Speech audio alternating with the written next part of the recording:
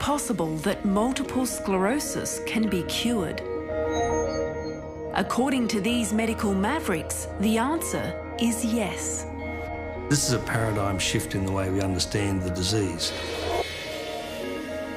They argue that an infection is what triggers the disease. The immune system sort of knows it's there but can't do much about it. Incredibly, the treatment has been right under our noses. Here, I explore an unpopular medical theory that has been flying under the radar until now.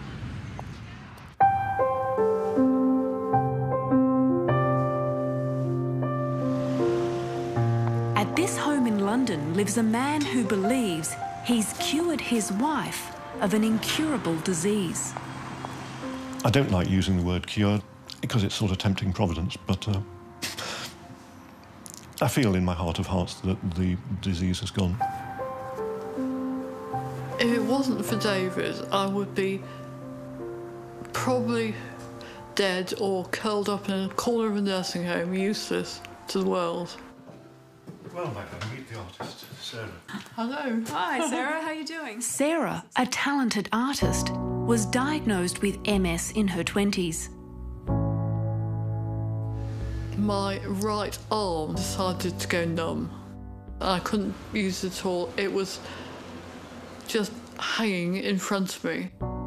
Sarah was told that there was absolutely nothing that medicine can do for her. I was filled with fear.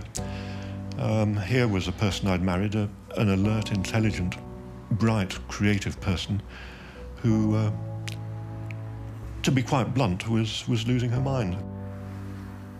It's widely accepted that MS is an autoimmune disease. The body's immune system destroys the myelin sheath around nerve fibres. Patients develop lesions in the brain and spinal cord and eventually lose their ability to think and move. So this is essentially damage in the brain? It's damage, yes. David, an expert in infectious diseases who used to treat MS patients, drew on all his experience to formulate a revolutionary theory. He believed that Sarah's MS was triggered by an infection. The bacterium he honed in on was called Chlamydia pneumoniae.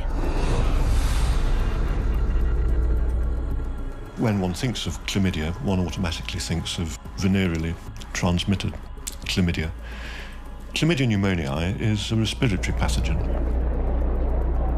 It's spread by droplet infection, coughing and sneezing. Infection is so common that it's likely you've been exposed by the age of 20. The bacteria finds shelter inside blood vessels and nerves, causing low-grade infection over decades.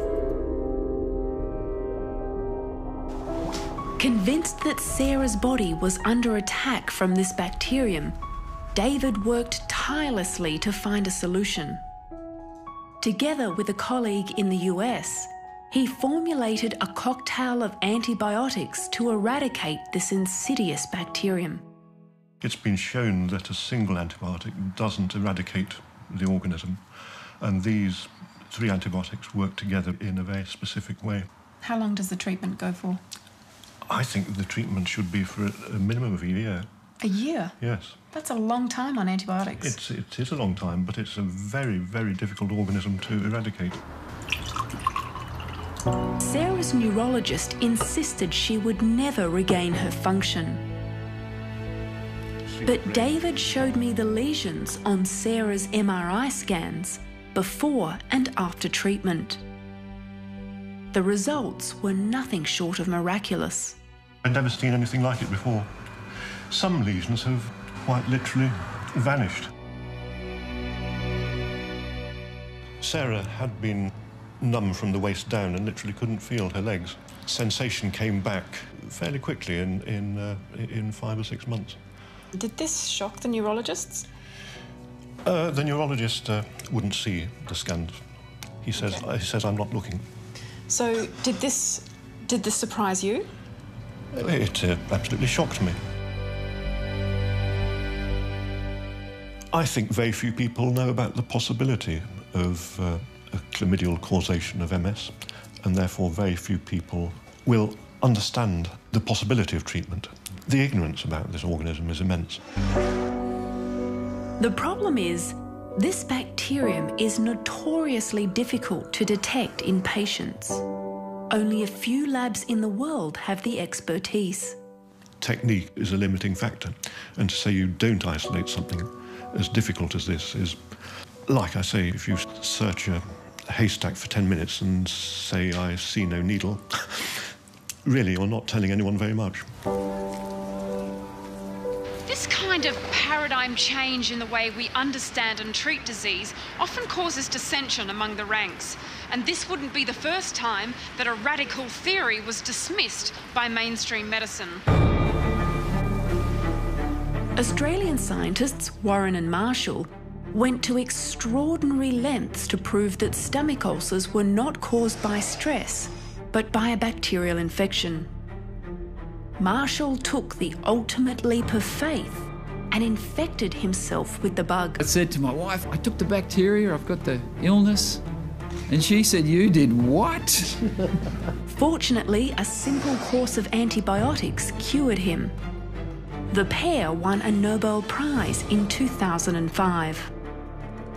Similarly, in 2008, Italian doctor Paolo Zamboni was ridiculed when he proposed a whole new approach to MS.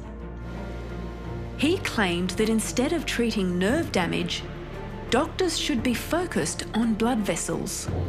He believed that MS was due to a narrowing of the veins in the neck. Zamboni's theory gave hope to millions of MS sufferers. But many neurologists scoffed at the idea, including Vicky's. He was very dismissive, just didn't feel that it had anything to do with MS, and that was the end of the conversation. How did that make you feel? I was really angry, actually. The good news is that the flow on the right side is still very good. So Vicky turned to Australian vein specialist Dr. Paul Thibault, who says in his experience with MS patients, Zamboni's theory has credibility.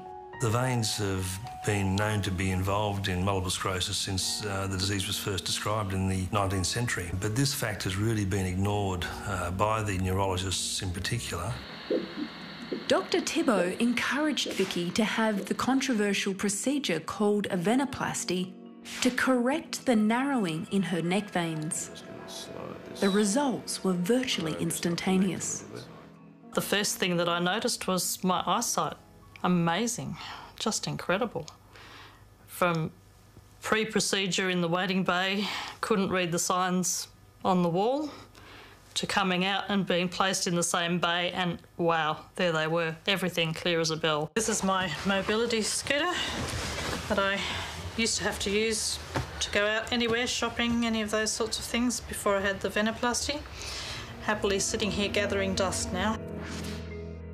So your neurologist doesn't know you've had a venoplasty done? No, no. So what does he attribute this miraculous improvement to? Some patients, for some reason, just do better than others, and I just happen to be one of those, perhaps. It has to be said that not all patients have had the same success as Vicky, and there's a 50% chance that her veins will narrow again. Dr. Thibault agrees with Zamboni that MS is a vascular condition, but he also believes that narrowed veins are caused by a chronic infection. And like Dr.Uэлdon, his focus is on chlamydia pneumoniae. CPN is on my hit list because it is the bacteria that fits all the requirements. It is known to affect the lining of blood vessels and in particular veins. It is known to involve the nervous system, is able to cause immune effects, so it fits all the features that we actually see in the symptomatology of MS.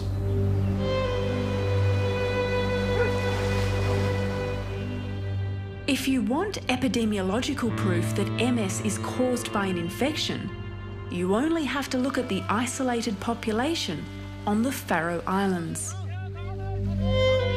Prior Prior to World War II, there was no instance of MS in those islands. In 1940, the islands were occupied by British troops, and by 1945 there was a small epidemic of MS in the islands. From this, it was postulated that British troops brought MS to the island. But if infection with chlamydia pneumoniae is so common, why doesn't everyone develop MS? Some other factor, like it could be low vitamin D levels or genetic predisposition, makes them develop the secondary or persistent form of the disease which affects the neurological tissues and the veins. I don't know why the neurologists aren't offering them at least minocycline, which has been shown in a number of studies to benefit MS. Why? Why are neurologists turning their back on this? I think the neurologists have gone down this track for many years, and they would have trouble admitting that they may have gone the wrong way, and therefore they continue on with the same line of thought. For a neurologist's perspective, I visited respected MS researcher, Associate Professor Robert Hurd. We'd love to see more data about it. In a candid moment, he did admit that Dr. Thibault's theory was plausible. In an unguarded moment, maybe after a drink or two, a couple of neurologists might say to each other, you know, it just has to be an infection, doesn't it? And in fact, I've had that exact conversation with well-known MS specialists, but we just can't put our finger on it. But despite the anecdotal evidence, Dr. Hurd warns that responsible treatment is all about evidence-based medicine. If we're going to do experiments in patients, we're going to use them as guinea pigs, we need to have that clinical trial informed by some solid science. But clinical trials to obtain solid science requires funding, and getting it is virtually impossible. Why haven't the clinical trials been done? The problem is that the antibiotics used have been around for many, many years. They're all off patent, they are inexpensive, and there is no profit in it. So, as the debate rages on, what hope is there for MS sufferers? We're looking at treating the cause of the disease, and therefore, if we can get patients early enough, we could cure MS. But it's this sort of statement that worries neurologists. I think people have used the C word and talked about cures for as long as MS has existed, and I think to use the word cure at this stage of our scientific understanding is highly irresponsible. Dr. Thibault has decided to put Vicky on antibiotics to see if she makes further progress. Like Vicky, Dr.Uэлdon knows that clinical trials will take time, and it's time that MS patients can't afford. The clinical trials are not there. It's that has to be said. It's and I wasn't going to wait for them either. You know, I'd be a widower now if I was waiting for clinical trials. Sorry. It may be too early to tell if we stand before a cure for MS. But if we do, these men will be remembered as the pioneers.